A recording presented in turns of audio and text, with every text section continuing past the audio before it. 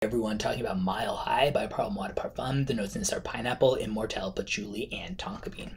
I really like the way the pineapple is done here. It's not so like syrupy and sticky the way the pineapple as a note in wearable fragrance often is. Feels to me more like a nice, refreshing, ice cold pineapple drink. I'm really picky about pineapple in fragrance, even though I really like it in real life.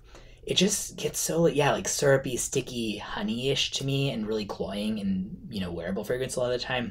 This one does not do that at all for me. I also definitely normally don't like patchouli, not really big on immortelle, but somehow this scent really just comes across well to me. Would be a best of pineapple scent for me, I would say.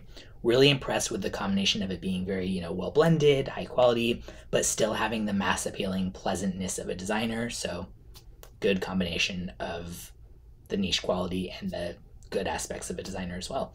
Very unisex, 150 or so for a 50 milliliter with moderate to good longevity and moderate projection, and I'll link in the description where you can check it out.